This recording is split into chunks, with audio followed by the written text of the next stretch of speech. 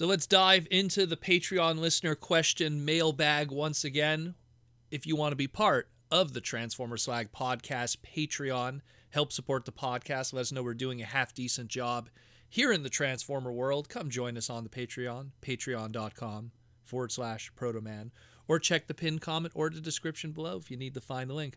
What does it get you if you join the Patreon? Well, it gets you your name in the end credit scroll at the end of every segment moving forward, access to our awesome Discord where we share the news, break the news, share images, lore, all kinds of stuff, and of course sales. Gotta have those sales. Gotta save money in the Transformer world with inflation just around the corner.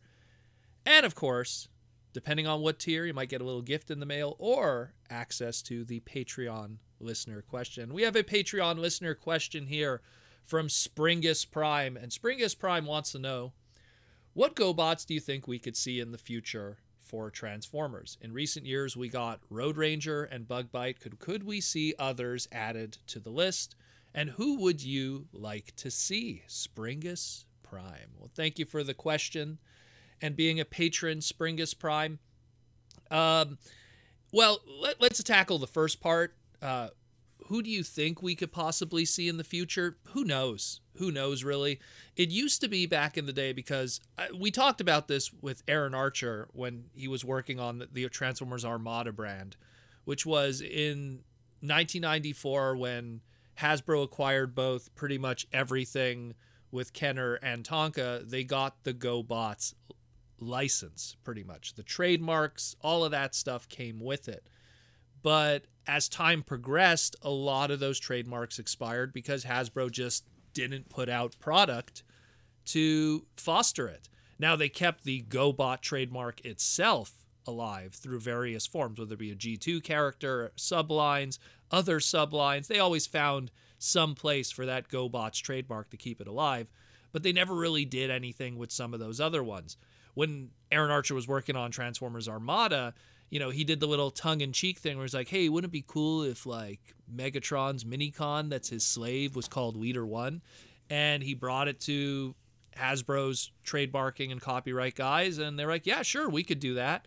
And he was like, wow, okay. And, you know, he tried to do it again with Gobotron for Dead End, but ultimately, in the end, they just went with Dead End because they needed to keep that trademark alive. And that's, you know, Dead End is an actual Transformer character, a Stunticon, and it's better to keep that one alive than do a tongue-in-cheek Gobot thing and, yeah, hey, that's the little Minicon that comes with Unicron and stuff like that. You know, again, it would have been fun if they called it that, you know, called it Gobotron, little black and yellow planet that's now a husk of its, you know, former self, killed by Unicron. That would have been cool, but it is what it is. Sometimes, like I said, the trademarking business takes precedent over characters and fun little things like that.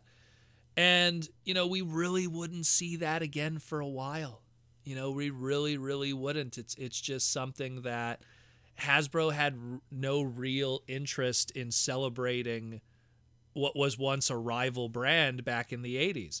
And the only time they would ever really come up, you know, especially during those early 2000s, was to make fun of them, whether it be in comic books or, you know, oh, here's, you know, Leader 1, or here's Cycle getting killed, you know, as a background character or something. It wasn't until 2004 did eHobby wanted to kind of do an homage to Gobots through their, like, repaints, which, again, eHobby, which was working with Takara at the time, and they had all these reissues of G1 toys. They're like, hey, what are we going to do with all these mini-bot molds? You know, we already did the reissues of them. Maybe we could do some repaints out of them. And so they did their G1 Gobots, you know, subline little mini-bot box set. And while initially they were named after Gobot characters, which was Bugbite, Pathfinder was in there, Road Ranger, Smallfoot, Bad Boy, and Treads, I think was the last one, yeah, because it was the Warpath mold. They didn't even have Gobot color schemes. They weren't really like straight up homages to those Gobot characters they were named after. They were just like, a lot of those colors were based off of prototype colors, test shot colors, you know, weird little colors that a lot of those characters have. I mean, real talk, the actual Gobot's Bugbite is a yellow beetle. So, you know, it would have been rather confusing if we have a yellow Bumblebee, because it's Bumblebee. But that's a whole other story. The point is that none of them really had those colors that matched them, and in the end, they didn't even use those names for those characters. I think Takara got cold feet because they're right over there with Bandai, and who knows what was going on behind the scenes. But in the end, we still associate those names with those molds of those characters and those color schemes for B Hobby because of what initially was planned. And we didn't really start seeing the Gobot kind of nods until we entered our golden era of classics and going into the movieverse when Transformers was making a lot of money. And then it went from, wow, we're not going to celebrate our rival, even though we own, at least the trademarks, but most of them not anymore, to the point where it's like, man, we need to put out product now because Transformers is selling like hotcakes. And that's when we had like the Walmart exclusive repaints and stuff, where we had in 2008, they took the Classics Mirage mold and turned that into Fracture, which was an homage to Crasher, the female Gobot, well, Le Mans in this case, but they used a Formula One mold. Close enough, right? Yeah, right. And that was pretty cool. I really love that mold, and I love that they did Crasher out of that, which was fantastic. And then, of course, in 2008 and 2009 with Revenge of the Fallen stuff, we had the best one of them all, in my opinion, because when we got Dirt Boss from the Scout class, which was a forklift, and that was part of the Scout class Revenge of the Fallen 2009 stuff, I was looking at that thing going, it's just a matter of time before someone repaints that thing orange, and we're going to get Gobot spoons out of it. And we did. We did get Gobot spoons out of it ultimately in the end, primarily because I think it was Joe Kide that did the repaints on those. But like Joe Kide had this thing where I guess, he would do the repaint, and just to really solidify that it's an homage to a Gobot, he would always find a way to put the MR stamp somewhere on the figure along with their number. For people that aren't aware, all Gobot toys, the original Gobot toys, had an MR stamp somewhere on it along with their number, which was an MR number based off of Machine Robo. So in the case of, if you have an original Spoons toy, somewhere on it says MR34. So it's kind of the same thing where they made sure that when they repainted Deadlift here, they made sure the MR34 was written on it. There was another one too that ended up not coming out. It was they took the Cybertron Lugnuts mold and they repainted it into a Scout class backtrack from the 2007 movie stuff. It got a limited release in South America and stuff, and that also had like an MR37 on it. And that one was also, again, throwback to Night Ranger, one of the old Gobot toys. Pretty cool stuff. Again, it once in a while bubbles up. There's always some kind of designer in Hasbro that goes, hey, wouldn't it be cool if we just did this little Gobot throwback? And I think the last real like major example of that in that, I guess we'll call it the mid-2000 era, was Transformers Prime Beast Hunters, where the character of Ripclaw was an homage to Vamp, and they even had the sculpted face of Vamp from Gobots and stuff. And I wish they did it in the full colors though, because obviously all that red on Vamp kind of like throws it off. But still pretty cool that that happened. I think that was also Joe Kide. I think Joe Kide was the big Gobots guy.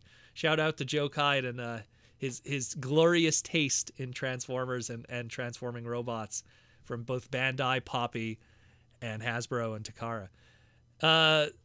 And then of course, like Springus mentions, in the modern era, we got Bugbite from Bakon at first, and that character was established to be part of the original Gobots, dimension hopping and stuff like that. And that we had that white color scheme once again associated with the Bugbite character. And that was that. And then when we jump to today, we have the Bugbite Generation Selects. So it's like, yeah, we can have that Gobots character again celebrated. And then, of course, in recent months, we have the War for Cybertron Kingdom Golden Disc Collection with the Autobot Road Ranger, which in his fiction and in his copyright stuff and in the listing to order online was mentioned to be a Gobot, and that he was dimension hopping and stuff, or time vortex hopping in this case. So also establishing that he is the original Gobot character, not just a Cybertronian that has a Gobot name, like something like Fracture, let's say, or some of the others that just happen to have those color schemes in their homages, or Deadlift. So yeah, there's been attempts, and it shows that it could happen at any time, at any point, at anywhere. Who would be next? I have no idea. It's something where a lot of those trademarks unfortunately don't exist anymore, so we can't really predict it based on trademarks. Hasbro keeps the trademarks alive in terms of, like, you know, maybe like, again, cases like Road Ranger today and Bug Bite, and of course the Gobot name itself, but not so much really anything else that we could really note. Even Leader 1 isn't one that's currently trademarked under Hasbro, oddly enough. And we do know that, I mean, there was this long debate for years, does Hasbro own the rights to the designs? Because there's this thing where there's the Action Toys Gobots line that uses those original Machine Robo and Bandai designs, or Poppy designs, and, you know, does Hasbro own the rights to those? And it's always been a heated debate that we don't really know, because when we had the Tom Sicoli Gobots comic book, trademarks, Gobots comic book, and everything, if you look at all the licensing written inside that book, everything pertains to being owned by Hasbro. And those books, one for one, show the toy designs of those old Machine Robo Gobot molds. So it's kind of sketchy on what Hasbro really owns. I think at the end of the day, they really just kind of own some of those names if they do have them, like Gobots. But at the end of the day, when it comes to comic books and stuff like that, they could be kind of fast and loose with the licensing and trademarks to a degree. Much like how you could have a Jetfire that looks like a Macross character in the comics, you just can't really make the toy look like that, at least for the longest time. So the second part of your question is, who would I like to see? Since we can't really predict who we'll get next, who would I like to see then? Well, my obvious answer is, one of my favorite Gobot characters, and I've probably said it many times in the past, is Vanguard. I love Vanguard. It was a childhood favorite of mine. Growing up, I had just as many Gobot toys as I did Transformer toys. Although looking back now, I think some of my childhood Gobot toys might have been bootlegs, because there was a lot of the bootlegs of Gobots were very close to how the original toys were. Sometimes they were just a different shade of color. Like Dive was a slightly darker, you know, like blue or something to his gray. So I think a lot of the Gobots I had growing up might have been bootlegs, but just really good bootlegs, like the Robo Machine or some of those other ones there. But yeah, like I love Vanguard. Vanguard was one of my favorites growing up, and when we did Gobot exclusives at TFCon, I made sure Vanguard was going to be one of the exclusives. A selfish choice, I must say, by me, but I really wanted to make it happen, and we took that. God, what was the company that we used at the time? It was one of these companies at the time that was using. Let me just move my head here a second. I can't even see the box. It was one of the third-party companies. I'm so bad with third-party names, but it was one of the third-party companies that was doing mini bots at the time, and so we took the Brawn mold and we turned it into Vanguard. And I felt the Brawn mold worked well, because the original Vanguard the original Vanguard toy from Gobots was an original mold made by Hasbro, by Tonka, along with Bandai, to be original stuff for the MRT line, which were Tonka exclusive Gobots for the North American region. And that one specifically had like this like V on the chest, V on the hood of the van, and the V kind of looked like an M, like the I guess like an M. You know how you have like the V part in the center of the letter M. It kind of looked like an M, and it kind of reminded me of the M on the hood of Brawn, because Brawn has an M on his hood because Microman and what he came from in his history. So we kind of like did a Vanguard colored Brawn.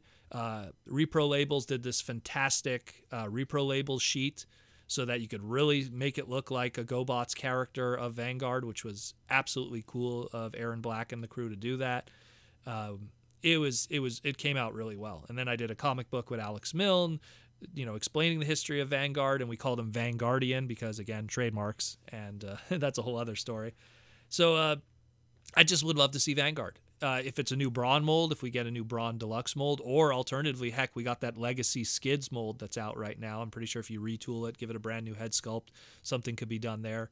And then the other ones that, you know, I'd like to see, I'd love to see Pathfinder just done proper. I mean, yeah, we'll take a Cosmos mold and turn it into Pathfinder, but I don't want to see those e-hobby, you know, Gobots colors on it, because those the Pathfinder colors that we see from the eHobby set are not Pathfinder's colors of those dark grays and stuff like that. I'd like to see the actual Gobots Pathfinder colors put on the Cosmos mold, give it a brand new head sculpt so it matches that female Pathfinder character. It would be fantastic. That'd be really, really cool. And then simple ones even, like take Conehead, Seeker Jet, Ramjet, and turn him into Phytor colors. Yeah, sure, he'd probably look like Thrust at the end of the day, but I'm pretty sure you could put some yellows and grays in there and mix it up a little bit and make it look like Phytor, a.k.a. Blue Jet from Machine Robo. And that'd be awesome, too. I mean, those are just three. I could think of so many more, but Gobots is much like Shattered Glass. Gobots is something that's inherently perfect for Transformers, for repaints. And, I mean, when we learned about Road Ranger from the Golden Disc collection, I was super excited because it shows that there's still life in that and not just the simple Bug Bite repaint from Bumblebee that we're always going to expect. And, I mean, we got to see even Bug Bite appear both in the War for Cybertron Netflix series and recently in the Cyberverse line. Now, granted, both of those animated versions are not confirmed to be the Gobot characters. They're just mercenary characters. But, I mean, it does show that there is interest in at least kind of homaging those characters and even letting them be on-screen characters if need be. They just need to be very, I guess in the case of like Bug Bite, because he's different from his original toy in terms of colors, and Road Ranger, again, very different from the original toy, they have a better chance. Where if we did something like Vanguard, or maybe not Vanguard, because again, that's not based off of a Bandai mold, that's an original one. But something like, let's say, Pathfinder, if we took Cosmos, gave it the Pathfinder colors and the Pathfinder head sculpt, would Bandai come knocking and go, hey, what are you guys doing? You know, like, especially if it's featured in animation and stuff like that. It's hard to say. It's hard to say. That bridge has never been crossed yet. That's the thing. Like, the closest we really got to those color schemes, like, in my opinion, is stuff like, let's say, Fracture and the Crasher, and even then, not a show character, not an on-screen character, doesn't 100% match the mold or the head sculpt or the face of those original versions, because if you look at what the original Crasher Gobots toy was, looks very different from the animation model of the Gobot show, which was very, I guess, feminine face, which had the pink on it and stuff. So it's hard to say. We haven't ever had to test those waters and find out for sure what legally could be done. But at the end of the day, we do know that Hasbro has that Gobots name, and they're going to constantly be using it in the future to keep owning it. So who knows what'll happen. Again, the last time that they used it to refresh the trademark was the Tom Sicoli comic. I'm pretty sure we'll probably get another toy in the future, and we'll get another Gobot. Who it'll be, I don't know. Those are the three I'd like to see. Who would you like to see of the Gobots? I'm pretty sure there's a Gobot that every kid grew up with, some cheap little Gobot they got, whether it be Water Walk, whether it be, I don't know, Scooter or Turbo, or even some of the weirder ones. You know, who's a weirder one? Slicks. I like Slicks, actually. Slicks is pretty cool. I'm looking at my collection right now. But yeah, I love Gobots. I've always had a special place in my heart for them, and I kind of hope we see more of them, because those are fresh characters that you could do repaints into and have some fun with it if you just put a new head sculpt on it. So I hope that answers your question, Springus, and I hope that we do get some Gobots in the future. And if you want to be like Springus and be part of the Transformer Slag Patreon and help support the podcast, again, patreon.com/Protoman, or check the pinned comment or the description below, and rock out with the, instead of robots in disguise, mighty robots, mighty vehicles.